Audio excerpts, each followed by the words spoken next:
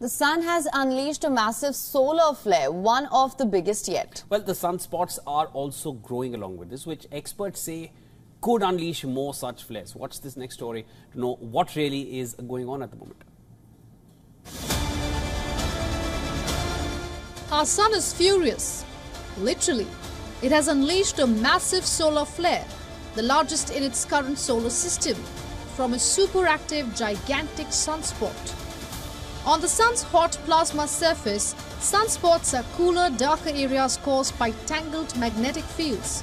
These stormy regions are prime real estate for solar flares.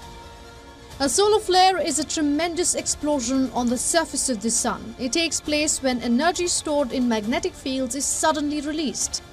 Solar flares are classified into lettered groups according to their size, with X-class flares the most powerful. Within each class, the numbers from 1 to 10 denote a flare's relative strength. The current X 8.7 flare is not only the largest of the current 11-year solar cycle, but also remarkable in terms of sheer magnitude. Interestingly, the sunspot responsible for this massive flare was a true monster.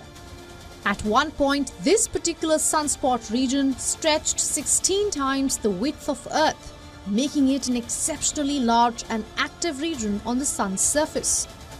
The sheer size of this latest flare might raise expectations of a spectacular display of auroras lighting up the skies worldwide.